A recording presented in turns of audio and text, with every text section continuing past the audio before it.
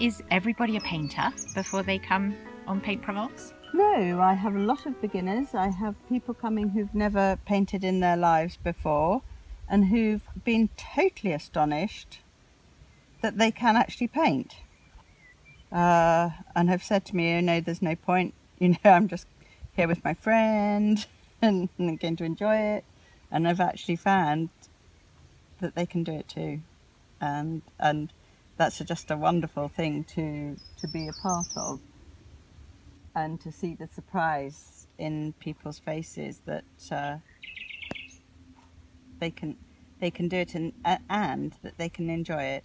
And I really do believe that comes from not worrying what the outcome is. Just enjoy yourself.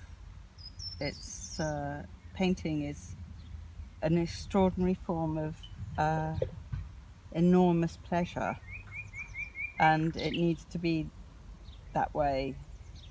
Tess, it's been lovely watching this painting evolve. How do you start? How do you structure it? What's your approach? Well, when I do wild flowers or just a field of flowers, or I have no structure. I just sit in front of it and see what flower pops out at me first, and then I paint it. And then I try to make it as higgledy-piggledy as it is in the field itself, because there is no, it is maybe ordered, I don't know, but it's just, they all come up as they want, they shine as they want, and the only thing they do is they follow the sun.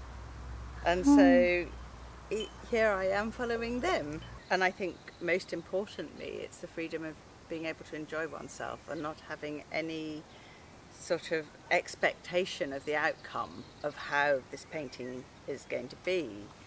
So I just let it happen, and then if I like it, I keep it, and if I don't, I use the back, and if I don't like the back, then I tear it up. Or I use it for rough paper. So it's, I think, very, very,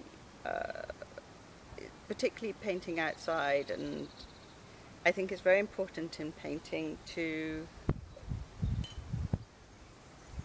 particularly this sort of painting, is not to have a, this is how it has to be, this is how my painting is going to be, and this is how I want it to be, because I'm setting myself up for disaster that way.